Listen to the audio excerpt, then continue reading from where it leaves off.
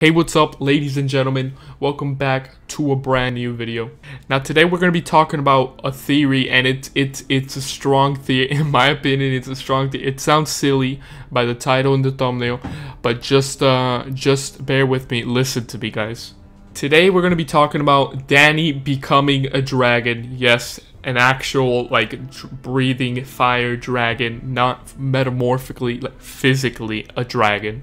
Now I saw this theory on Reddit and I loved it, and I'm gonna talk about it in this video, and I'm gonna show you a couple reasons why I think this is a good possible thing that's gonna happen for the next episode or the one after that. Now the first reason is in the Game of Thrones intro. It's been updated like every episode to fit the story and etc. And in this recent one, there is a giant dragon with 3 other dragons. Now, a lot of people believe that that real big dragon is Dany, but obviously as a dragon, that's why it was updated to be this huge dragon. And I think that is the same dragon that Euron is seeing in this episode 5 trailer. Now, it could mean anything, but I'm pretty sure we're going to see a giant, massive dragon. Could probably be Dany. Second reason is a pretty strong one, and that's why I think Dany is able to be like a little bit fire resistant. She's not fully, because she's on her human form. This is just my little thought on it.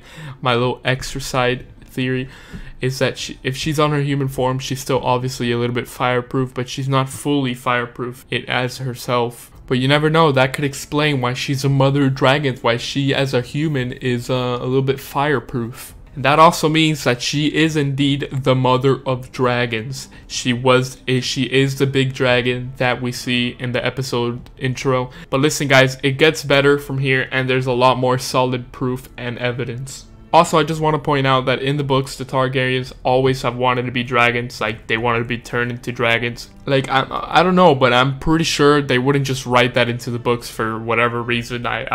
Maybe just out of, like, they're insane. The Targaryens are insane, but it could mean something a little more. Alright, for the big reason why I think Dany could be, like, an actual dragon is that they foreshadowed this in Season 1.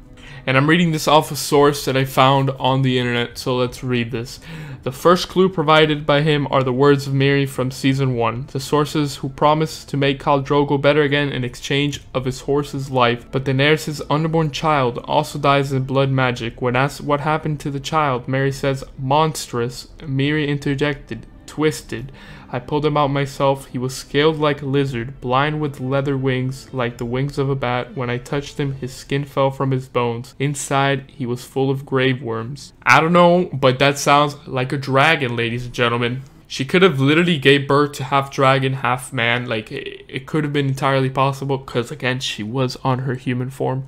Now, I know this theory is a lot to digest, but it's Game of Thrones. Literally anything could happen. And there's only 2 episodes left, so they're preparing for a huge shock moment and twist. Now, I do think this is what Euron sees. I think either he sees more dragons from Drogon, like Drogon's babies, like I said in one of my previous videos, or he sees a giant, massive dragon like it is on the episode intro.